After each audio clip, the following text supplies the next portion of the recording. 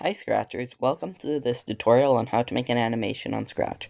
Today we're going to be covering the basics of animation and some principles of animation you can add to your Scratch animations. When animating, you want to have an OC. This stands for original character. This is what you're known for and you'll use every time. This is an example of my OC. Whenever starting an animation, we want to start with these blocks. This will make sure our animation is set to where we want it to start and begin.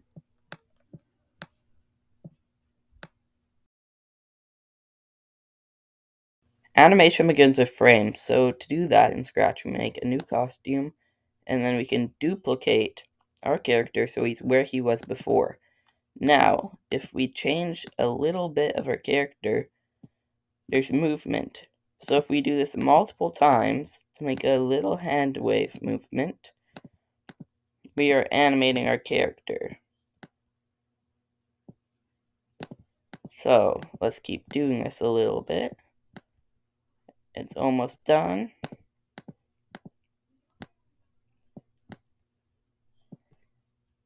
And after, we're going to code it to see how it looks.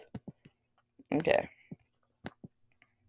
Now that we have our movement, we have to start coding. So to start, we're going to make it have a wait block so people can see what's going to happen. Then, since we have 7 costumes and we start with costume 1, we're going to need to repeat 6, and then we switch the next costume. Now if we test this, our character moves and it's animation. Now let's learn about some of the principles of animation.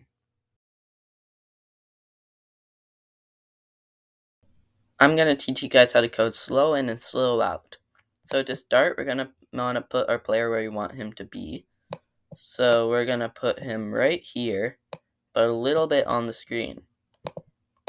Then we're going to slowly make him go closer to where we want him to end up. So now we keep doing this.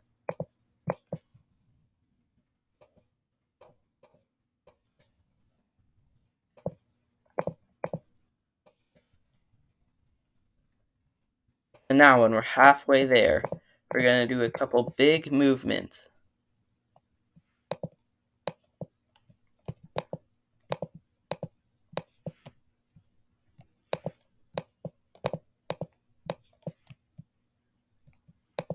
And we're going to do slow ones again.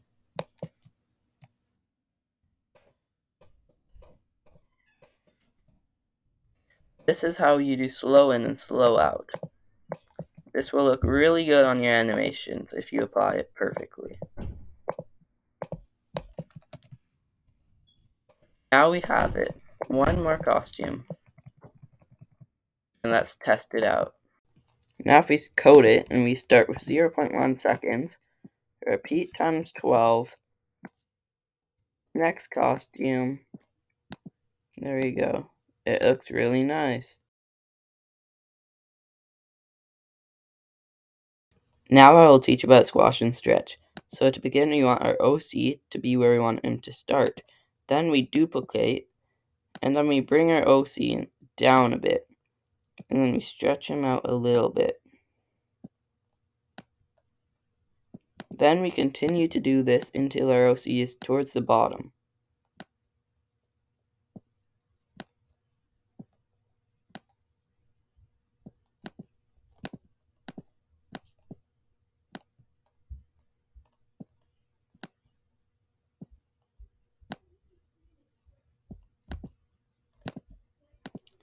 This is how we do it.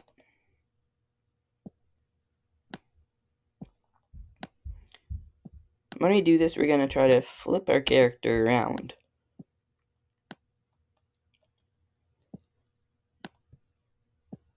So on our next costume, we're going to get rid of the eyes and some things of the hoodie, because we're looking at a different view.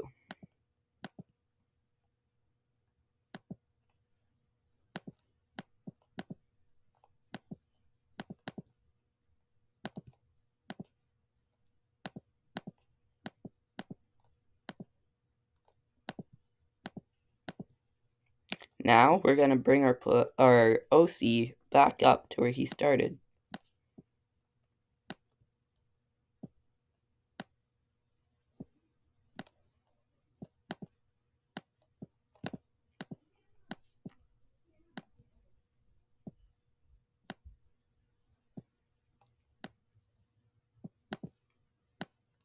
When adding these, make sure not to do it too much. Maybe do it once per animation. This will look really nice and will make your animations look more smooth and interesting to watch.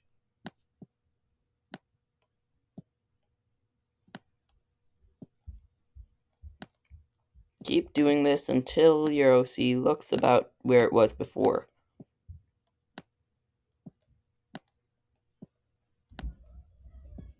Then look at the original costume and you can compare how they look. They look pretty accurate.